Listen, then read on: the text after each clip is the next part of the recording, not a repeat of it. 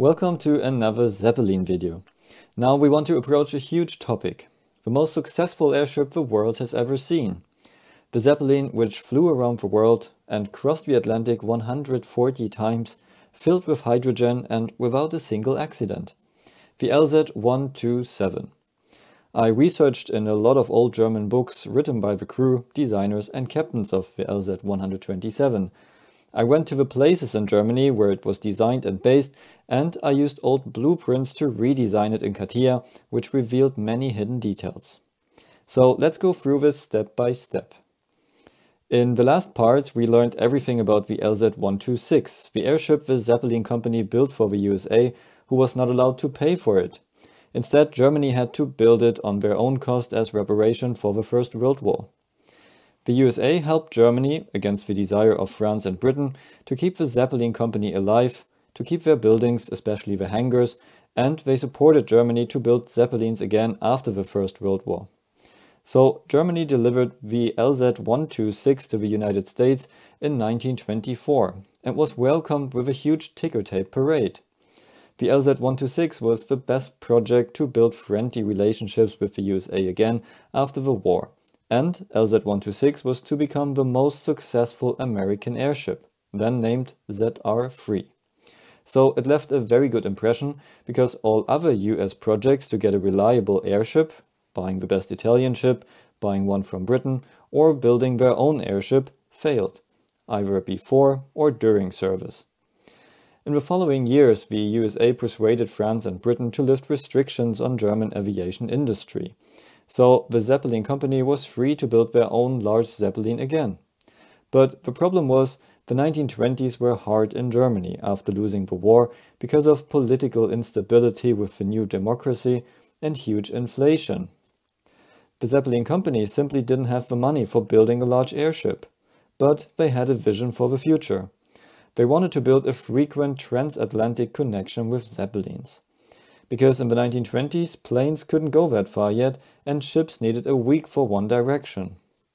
So, similar to the wonder of Echterding in 1908, when, to the surprise of the Zeppelin company, the German people donated millions to build new Zeppelins, they now tried to get additional funding through donations again.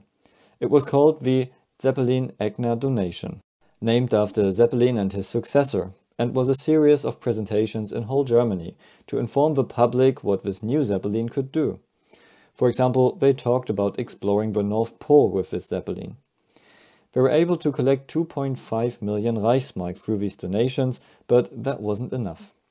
Egner could then persuade the German state in these difficult times to contribute 1.1 million Reichsmark. 800,000 Reichsmark came from the Zeppelin GmbH, and later on the German state gave another 500,000 Reichsmark for insurance and the first test flights.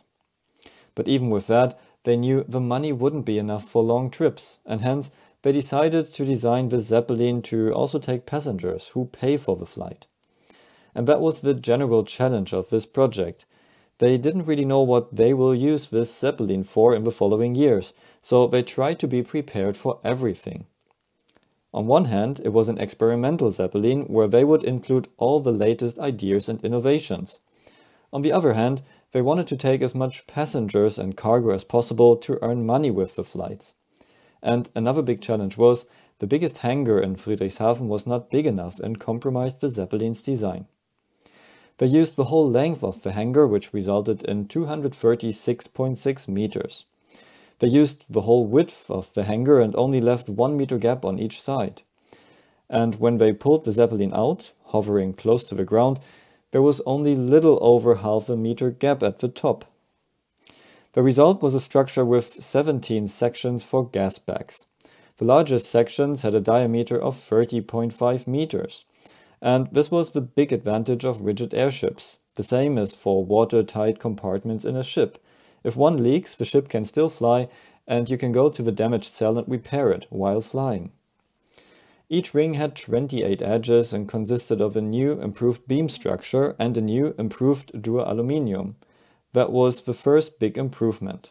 That's an alloy of aluminium and copper, and while it's the same name as for previous Zeppelins, it's the same weight, but now, for the LZ127, 20% stronger.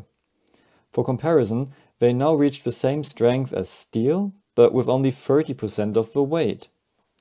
The second big improvement that came with the LZ127 was its middle catwalk. So instead of only a catwalk at the bottom, they now designed an additional triangular structure from nose to tail that made it easier to maintain gas cells, but more importantly, it significantly reinforced the structure. The next revolutionary innovation was the use of gas to power the engines instead of fuel. A problem of Zeppelins so far was that they needed to carry huge amounts of fuel for their long trips. But if they burn tons of fuel during the flight, they are too light when they want to land, which means they either collect ballast during flight with rainwater or exhaust gas condensation, or stop to collect water from the ocean. Or they need to release lots of hydrogen for landing. But that means that they need to refuel huge amounts of hydrogen to take off again, and you need to find an airfield that can provide so much hydrogen. So instead they now used a gas called Blaugas, named after its inventor Hermann Blau. This gas replaced the toxic city gas in the early 1900s, which was used for street lamps and light towers before. In the 1920s, propane got more popular and Blaugas lost its significance. But now the Zeppelin company discovered Blaugas, which had great properties and around the same density as air. So it didn't matter anymore if the Zeppelin was filled up with gas for its engines or not. The lift of the Zeppelin stayed the same. There was a huge advantage because the heavy concentrated loads of fuel barrels were gone, so it was a lot less stress for the structure again, and they could take huge amounts of gas in the Zeppelin, which increased range. So we learned in my LZ126 videos that France and Britain stopped their earlier project to build a Zeppelin for the USA with 100,000 cubic meter gas volume, because that would have been double the size of previous war Zeppelins and a lot bigger than their own. So LZ126 was limited to 70,000 cubic meters. But because it was smaller, they could create a perfect streamlined shape, which reduced drag. For LZ127, there were no restrictions anymore, just the hangar size in Friedrichshafen. So they had to find a compromise between perfect aerodynamic shape and gas volume. In the end, they decided a bit more for gas volume, so they could fly longer and take more cargo, but the ship was compromised and hence drag was a bit higher than it could have been, so LZ127 was a bit slower. Finally, LZ127 had a gas volume of 105,000 cubic meters. But here we have to be careful because it's getting a bit more complicated than in other Zeppelins, and it was the first and only time they built it that way. The 105,000 cubic meters is the overall gas volume, so Blaugas plus hydrogen. Because there is just one picture of the cross-section, I redesigned that arrangement to give you a better idea. We have 17 gas bags for hydrogen, and the 12 largest sections have a cell for Blaugas underneath. Now, it's also convenient to have the center catwalk to be able to maintain both gas cells, one above, one below. Now that we designed all 29 gas cells roughly, we can also measure their volume, and we get pretty close to the 105,000 cubic meters overall. And we can see that roughly 30,000 cubic meters are Blaugas and 75,000 cubic meters are hydrogen.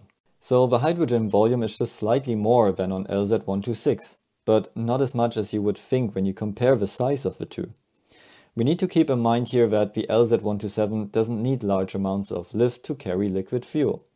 So when we are calculating lift of LZ127, we cannot use the overall gas volume like for any other Zeppelin. Nevertheless, the German aviation authorities were not convinced by the gas-powered system, and first test flights had to be done with standard petrol fuel. From the third flight onwards, LZ127 used Blaugas, which had the other advantage that it is less flammable than petrol fumes. Actually, the gas idea was not new. In 1872, German airship builder Hähnlein used gas to power the engine, but in his case the same gas that produced lift, city gas. So during the flight, while the engine was burning the gas, the airship lost lift and he tried to balance that by blowing hot air into the hull. But that's another story. Anyway, during the build time of LZ127, more than 200,000 people visited the factory and it gave Friedrichshafen in the south another tourist attraction. Stay tuned for the next episode where we will discover more technical details of LZ127.